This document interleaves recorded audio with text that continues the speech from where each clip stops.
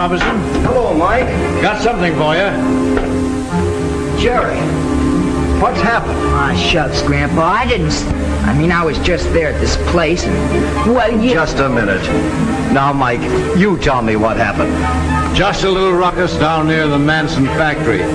One of those soapbox fellas gets up and starts hollering, down with this and down with that and down with capitalism and down with old man Manson. Then some guy threw something and a fight started. Boy, was it swell. I dare say. There was Jerry in the middle of it all, so I took him into protective custody, you might say. Oh, gosh, Grandpa, I wasn't doing it. Anyway, I thought I'd better bring him home before he got into more trouble. And I'm mighty glad you did, Mike. Thanks a lot. Oh, 'twasn't anything. With them 6 boys of mine, there ain't a minute's peace anywhere. So it was fun, eh, son? Oh, sure, Gramps.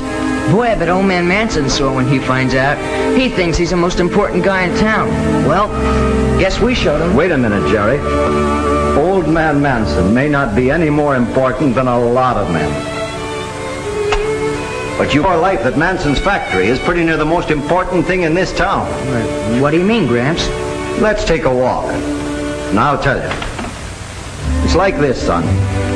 Some people can say a lot of crazy things and make a lot of rumpus, and I suppose it seems like fun to you.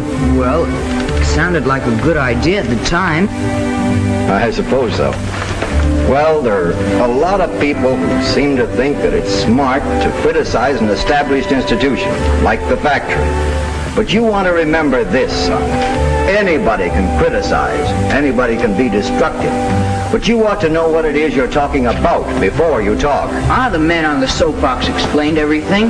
Now, he said... Yes, I know what he said. But you weren't there, Gramps. No, but I've been there before. I've heard these terror downers, and I know the one thing that man didn't tell you was the truth about the Manson factory. Well, what do you mean? Well, son, that factory isn't just a building of bricks and steel. It's more than that. Far more. It's your town. My town? Well, gee, how do you figure that? Want your paper, Mr. Robinson? Oh, thanks, Bobby. Let's sit down here. Now I'll tell you something about this town of ours, Jerry.